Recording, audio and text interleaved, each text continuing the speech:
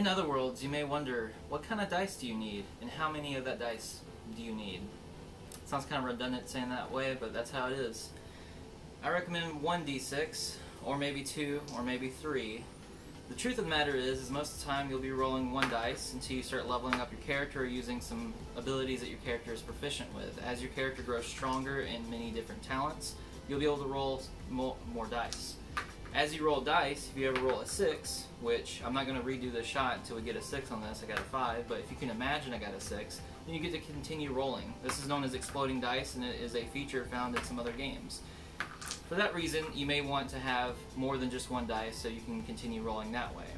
Also, there's something in Otherworlds called edge. Edge can be gained or it can be lost. Some people might think of it as advantages or disadvantages, but there is a slight difference which makes a big difference. Again, with redundancy here. Anyways, say that you have 2 degrees of edge, you will roll 2 extra dice with your initial base dice, and then you will choose the highest result, in this case a 4, and then remove the other ones. That is different than advantage and disadvantage, because with those you would end up removing the other dice. So with this one you choose your highest result, you're good. So whenever you gain edge, that represents times that your character would have advantages. So maybe they have the high ground if you're fans of Star Wars, or maybe they're just not stuck wading through water and they're attacking someone that might be wading through water. If they're in a disadvantaged position, then they will lose edge. So for example, maybe you gain edge because you have the high ground, you're attacking someone that is, you know, beneath you, or whatever you want to do, whatever silly nanny things you guys are up to. And then they would be on the ground, they would roll and then choose the lowest if they lose edge. Any of these can come in degrees. That's another way that it's different.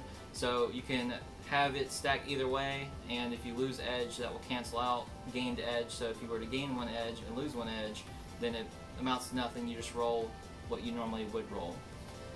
With that being said, we also have a list of different proficiencies, which range anywhere from your acrobatics, engineering, investigation, lore, perception, stealth, silver tongue, survival, etc.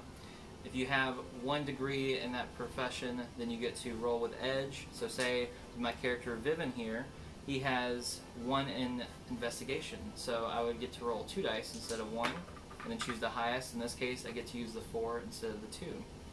Now, if I level that up again, however, I get plus 1d6. So I get to roll both dice and get to count them both together without removing any of them. So, when asking how many dice you roll in Otherworlds, it depends, but it's always the d6, exclusively d6. That's where we're at for Otherworlds.